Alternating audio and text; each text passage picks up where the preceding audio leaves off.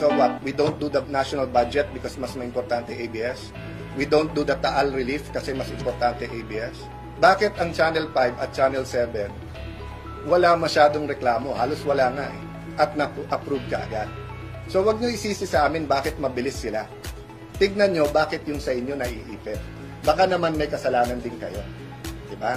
Sa akin personal opinion ko, kung kinumpare mo yung hearing natin sa Senate, nagpila kung gaano kagaling ng ABS-CBN eh. Remember, your franchise was pending between the 16th Congress since 2014. For 2 years, once lang sila nag-hearing. Panahon ni President Aquino yon. Okay? Liberal ang majority nun. Wala naman kayong sinabing dinidribble ng mga liberal yung franchise ng ABS. In the 17th Congress, 3 years, hindi rin na-take up. Wala naman nagsabing dinidribble. So ngayon, sinasabi, just because kaming dalawa ni Chico ay mahilig mag-basketball, dinidribble namin. You know? I respect people who think that way, but it's absolutely not true. I watched one time sa inyong broadcast. Bakit ang 5 at 7 ay mabilis na pasa? Ibabalik ko ngayon sa management ng Channel 2. Kaya sinabi ko mag-soul searching kayo. Bakit ang Channel 5 at Channel 7 wala masyadong reklamo? Halos wala nga eh. At na-approve ka agad. So wag nyo isisi sa amin bakit mabilis sila. Tignan nyo bakit yung sa inyo naiipit. Baka naman may kasalanan din kayo. Diba?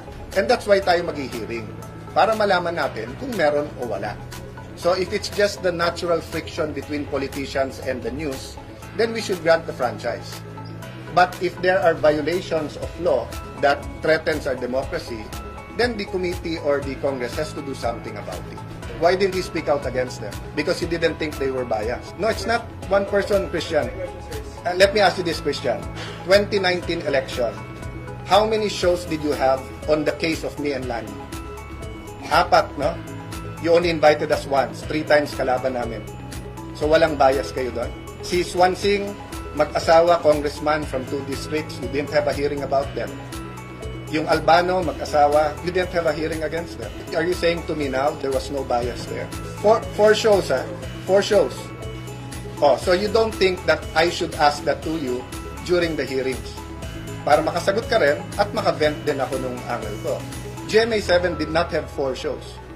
I don't mind criticism. I get criticized every day. Diba? But I mind bias. Because media can make or break political careers. But media should be neutral. You should not be for or against any speakership candidate for any candidate sa distrito. You should not have presidential candidates. And in 2010 and 2016, yan ang allegation sa ABS-CBN. Na nakialam kayo kung sinong gusto niyo maging presidente. Well, regarding Atty. Gadon's petition, I've appealed to the anti-ABS na if you think ABS was unfair at certain points in history, let's not be unfair to them now. Let's have a hearing and let's throw the accusations directly to them and let them answer. So it makes no sense that if you're accusing someone of being unfair, then you be unfair to them. Diba? So, sa akin, pinakiusap ko sa ating kababayan, please don't stop us from doing our job. But it's his right. He's a lawyer, he's a citizen of this country. He didn't take my advice. Gusto niyang masara kagad ang ABS. But until the Supreme Court tells us that we should stop, and I don't think they will, because it's part of our congressional responsibilities and duties and constitutional mandate to look into and grant franchises, no? So, syempre, pag sinabi ng Supreme Court na bawal yung ginawa ng Congress, ibang usapan yon. But until that point in time, Atty. Gadon has one opinion of in 110 million Filipinos, and we don't share his opinion. Alang suggestion ko, interviewin niyo sila in the next few days.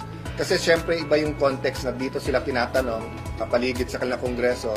So, they might feel that there's an infringement. But I read the NTC letter, and especially the answer of Secretary Guevara, very clear, an applicant who has previously granted the franchise by Congress could be considered a qualified applicant within the purview of the MC and could accordingly be issued a provisional authority to operate, subject to Congress' eventual disposition of the franchise renewal bill. Conclusion, Based on the foregoing discussion, there is sufficient equitable basis to allow broadcast entities to continue operating while the bills for the renewal for the respective franchise remain pending with Congress. That's why nga, to allay any fears, if it is an attack on ABS-CBN or on the franchise, what the committee will do is simply deny, sarado ang ABS-CBN. Diba? We will not go through all this effort and these news cycles just so that isara. No. We are sincere in wanting credible, fair hearings, objective hearings on this. So personally, I don't see any reason for ABS to stop broadcasting when we go on break or when the franchise expires, no?